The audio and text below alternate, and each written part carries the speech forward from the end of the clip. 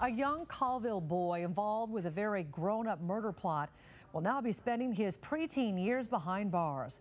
It's a story that made headlines around the world. Back in February, two fifth graders, ages 10 and 11, were accused of bringing a gun and a knife to school so they could kill a fellow student.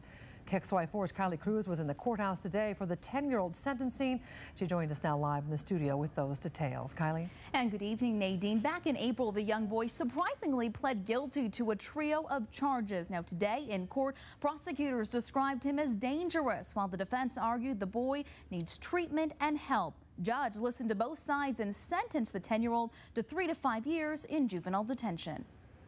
A 10-year-old Colville boy who's been in and out of this courtroom for months now knows where he'll be spending his junior high years, and they won't be in Colville. Here this afternoon for sentencing. Today, the defense argued for a 2-year sentence and said the murder plot was a cry for help more than a plan for action. Prosecutors hope to put the boy away for 5 to 6 years, saying he isn't a monster, but what he planned to do was monstrous. And for the first time, we heard from the mother of the girl who was at the center of the plot. As far as sentencing goes, I don't know what the right thing is.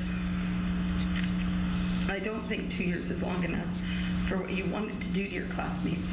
The victim's mother went on to say she forgives the boys, and so does her daughter, but she finds their actions incredibly sad and heartbreaking. And if you two boys had had your way, she would have never grown up. She would have never got to the chance to make any of her dreams come true. And before the judge handed down his sentence, we heard from the young defendant. Like my dad said, he's sorry, and I'm also sorry because I know that this is a bad thing that The boy, clearly very emotional, had some trouble putting together his words. This is not a usual thing for a person my age to do.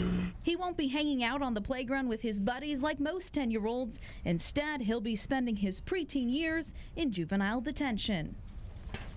Now that 10-year-old boy could be placed on parole after serving 3 years of his sentence. Now he'll be housed at Echo Glen Children's Center in Snoqualmie. Now as for the 11-year-old boy also involved, his case still pending a mental evaluation. Kylee Cruz, KXLY4.